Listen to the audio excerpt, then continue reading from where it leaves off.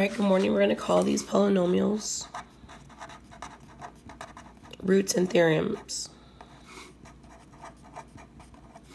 I'm sorry, roots and zeros, or zero. Okay, so let's talk about the fundamental theorem of algebra. So this definition will help you because you're going to use this definition for the do now the exit ticket on the next assignment. So what we're going to say is the binomial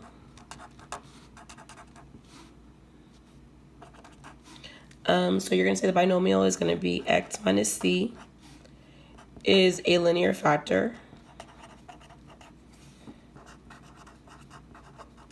of the polynomial.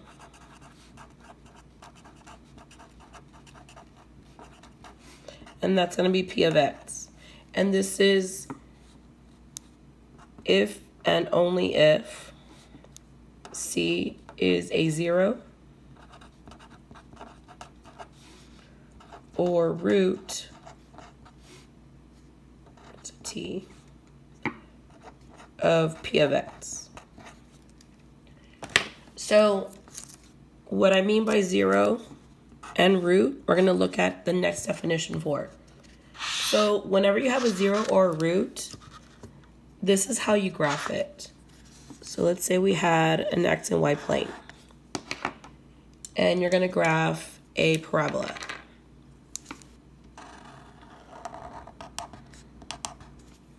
Where we cross the x-axis is going to be your root. So where it crosses or touches the axis, we're talking about the x-axis, is going to be a root.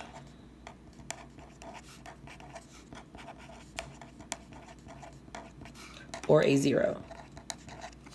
So let's identify these points. The point on the left is going to be a negative. So you're going to have -2, 0.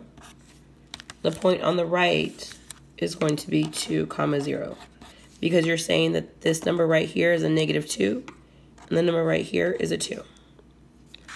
Another way to identify a root or a 0 is by talking about a factor. So let's go through that very briefly. Okay, so let's talk about roots and zeros. So let's say we give you the root and we say that the root is 4. We want to know what the polynomial is. So from here, you're going to, since it's a positive 4, you're going to subtract 4 from both sides. Because you have an equal sign, you're going to say x minus 4 equals 0. So this is my polynomial. Now you can have an example where you have more than one polynomial. Or I'm sorry, where you have more than one root. So let's just say I had x minus 2, x plus 2, and I said that equals 0. And I want to know what's my 0, and then what's my root. So these are the same thing, right? So it's 0 / root. But right here they give factors. So it's asking for the 0 or the root. So you're going to say x minus 2 equals 0. X plus 2 equals 0. So like we did with the other equation, you're going to solve for x. I'm sorry, you want to solve for x. So you're going to say plus 2, x equals 2. Minus 2, x equals -2. So you're going to say x equals -2, 2.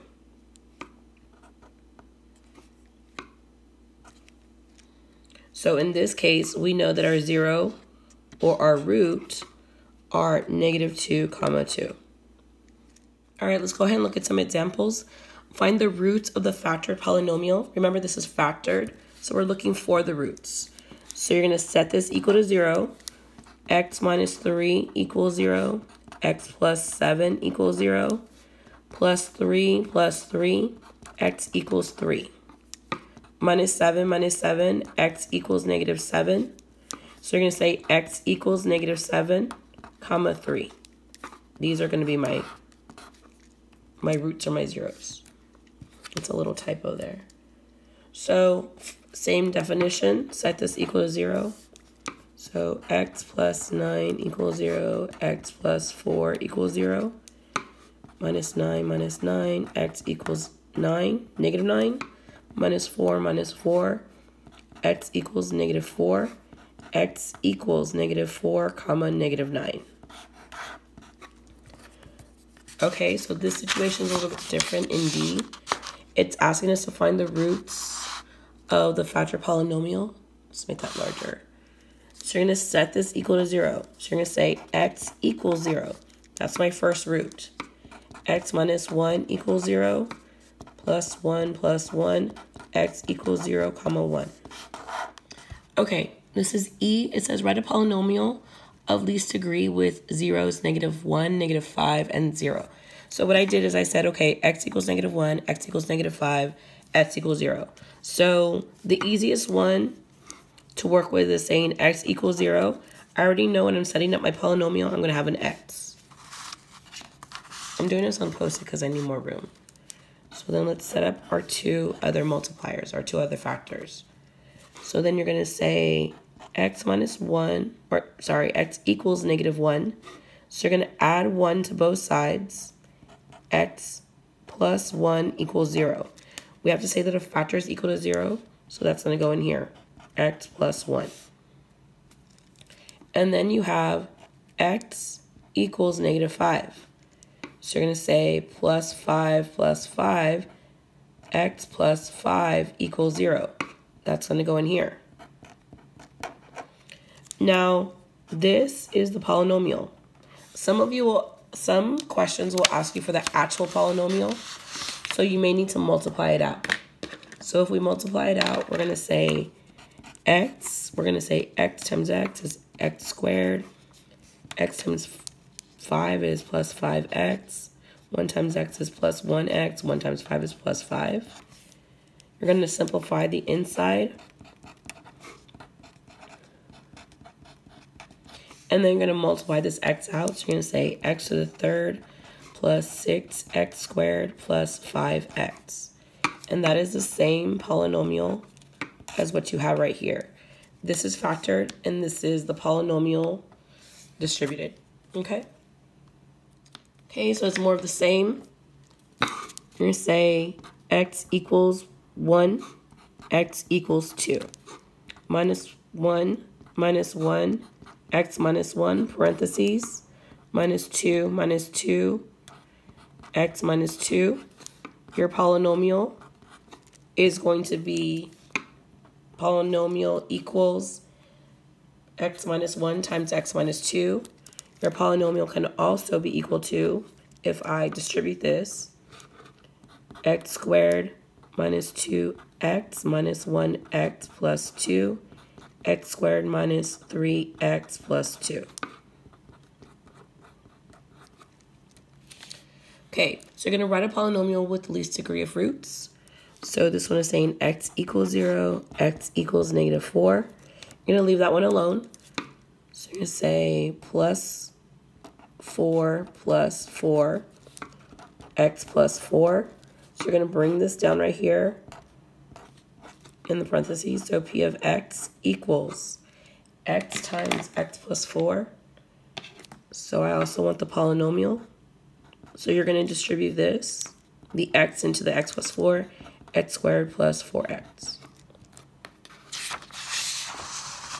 Next, you have the polynomial with the least degree. Okay, so I have, it's the same thing as E, so this one's done. And then, sorry about that. And then you have I.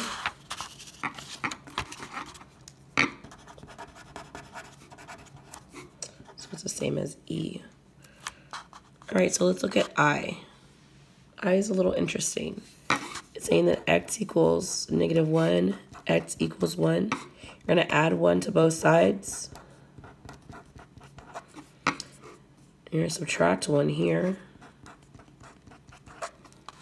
And then you're going to give me the polynomial. So p of x equals x plus 1, x minus 1. And then you're going to distribute. So p of x equals x squared minus 1x plus 1x plus 1, x squared plus 1. That one and that one work. All right, see you in class.